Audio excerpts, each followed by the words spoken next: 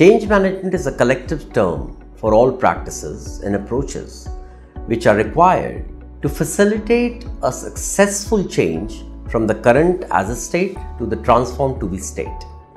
And it really needs facilitation because majority of projects failures are not attributable to design, development or testing. It's more attributable to the fact that the user was not really facilitated, helped, supported enough, and hence his or her acclimatization into the new transformed state was not very adaptive, and hence they gave up probably on the solution offered.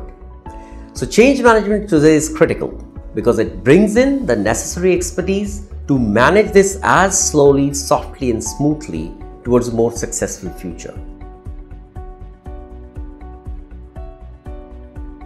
Project management is the discipline of initiating, planning, executing, controlling the various aspects which are tasks and activities related to a project management.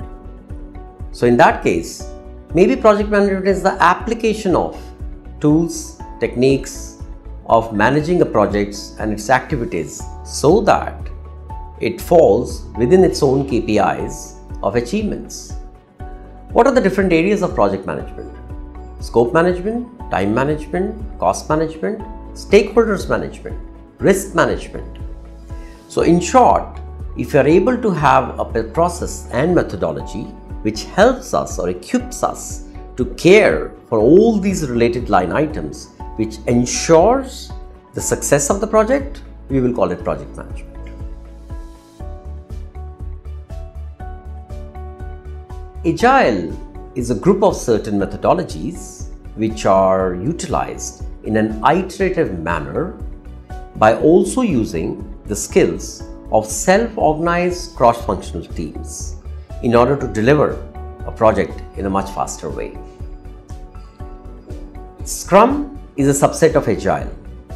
Scrum by itself is also a methodology where a larger piece of work is broken down into meaningfully smaller compartments, is delivered in a faster time period with the right span of attention and focus by the team on their specific related activities, and that is governed by daily stand-up meetings in which all the challenges and risks are brought into focus, and with the brainstorming effort of the entire team, it's effectively mitigated in a very operational manner.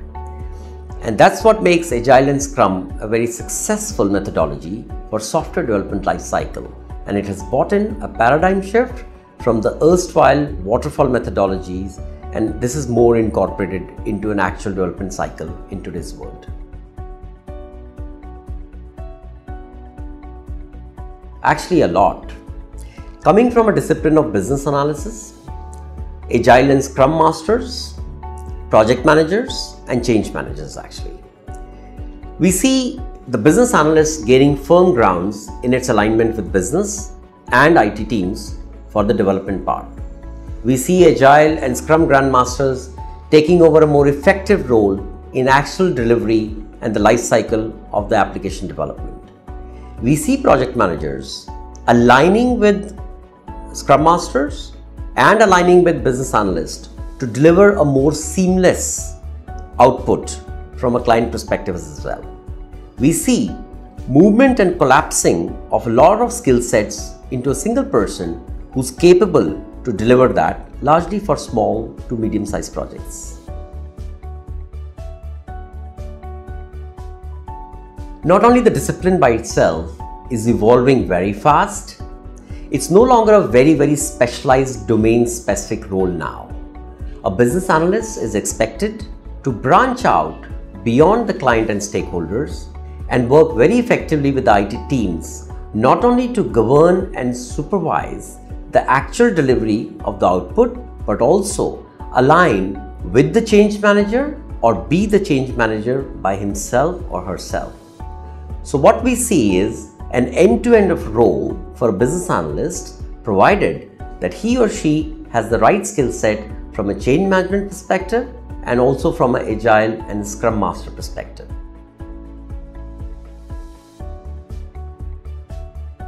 What we see is that either the candidates are very theoretically capable because they have been through a certain course contents, or we see budding professionals with about 2 to 4 years of work ex who typically have experience on certain areas like project management or Scrum, but they don't really have a right certification or a good theoretical understanding to create the right hybrid between experience and learning.